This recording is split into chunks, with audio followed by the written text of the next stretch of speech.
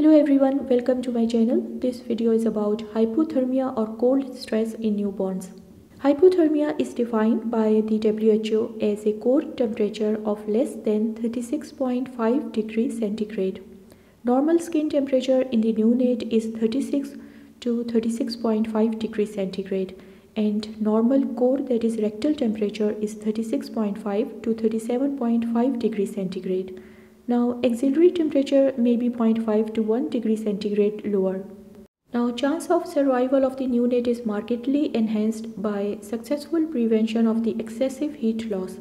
For this purpose, a newborn must be kept under a neutral thermal environment. This is defined as environmental temperature at which heat production and oxygen consumption is minimal, yet core body temperature is maintained within normal range. Now, term newborn has brown fat as a source for thermogenesis. It is a highly vascularized tissue and is innervated by sympathetic neurons. When these infants face cold stress, noradrenaline level increases and act in the brown fat tissue to stimulate lipolysis, and this produces free fatty acids. Most of the free fatty acids are re-esterified or oxidized, and both these reactions produce heat. Now, hypoxia or beta-adrenergic blockade decreases this response. Now, the mechanism of heat loss in the newborns. First is radiation. It is a heat loss from the infant, that is the warm object, to a colder nearby object. Second is conduction. It is a direct heat loss from the infant to the surface with which he is in direct contact. Third is convection. A flow of cooler ambient air carries the heat away from the neonate. Then fourth is evaporation. Heat may be lost by water evaporation from the skin of the infant. This especially occurs immediately after delivery when the infant is wet with amniotic fluid. Now, the etiology of hypothermia in neonates. It may be caused by environmental factors, disorders that impair thermoregulation, for example, sepsis, intracranial hemorrhage, drug withdrawal, or combination of these. Now, the risk factor for hypothermia. First is the prematurity. Preterm infants are predisposed to heat loss because they have little subcutaneous fat, a high ratio of surface area to body weight, and reduced glycogen and brown fat stores. They have immature shivering and vasoconstriction mechanism in response to cold stress. They often require resuscitation, which require exposure for assessment, and this results in cold stress. Second is IUGR. They have relatively large surface area to body ratio and lack of subcutaneous fat. Third is birth asphyxia. These newborns have poor peripheral circulation and become hypothermic, especially if prolonged resuscitation is required. Then is the delivery in an area with an environmental temperature below the recommended levels. Maternal hypertension and cesarean delivery are also risk factors for hypothermia in newborns. Now, the signs and symptoms of hypothermia. Infant is cold to touch, has weak sucking and cry, and has less activity.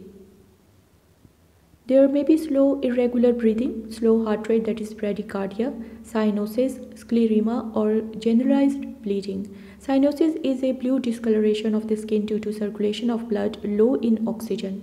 And sclerema is a condition in which body tissue hardens, especially those of the fatty layer just under the skin. Now, the complications of hypothermia in neonates. These include hypoglycemia, metabolic acidosis, hypoxia, clotting disorders such as DIC, disseminated intravascular coagulation, and pulmonary hemorrhage, shock, decreased perfusion, intraventricular hemorrhage, apnea, severe sinus bradycardia, and increased neonatal mortality. Now, the management of neonatal hypothermia. Prevention is the best management and remove the precipitating factors. For full terms, ensure a temperature of 25 to 28 degrees centigrade in the delivery room. Now, delivery and operating rooms where preterm infants are going to be delivered should have a temperature of 23 to 25 degrees centigrade. At the time of birth, babies should be immediately dried and then swaddled in a warm blanket. A preterm infant can be placed into a polyethylene bag immediately after delivery, and this helps to maintain the infant's temperature. Now, a neonate exposed for resuscitation or observation should be placed under a radiant warmer without anything blocking heat to the infant, such as a blanket. Sick neonates should be maintained in a neutral thermal environment to minimize the metabolic rate. The proper incubator temperature varies depending on the newborn's birth weight and postnatal age, and also the humidity in the incubator. Heating can also be adjusted with a servo mechanism set to maintain skin temperature at 36.5 degrees centigrade. Now, in hypothermic neonate, slow rewarming is indicated. Rewarm at a rate of 0.6 to 1 degree centigrade per hour. During rewarming, skin temperature should not be more than 1 degree centigrade warmer than the coexisting rectal temperature. Full-term infant can be rewarmed under a radiant warmer, but preterm may require an incubator. The newborn should be monitored and treated as needed for hypoglycemia, hypoxemia, and apnea. Underlying conditions such as sepsis, drug withdrawal, or intracranial hemorrhage may require specific treatment. Okay friends, thanks for watching. Please like, share, comment, and subscribe to my YouTube channel for more informative health videos.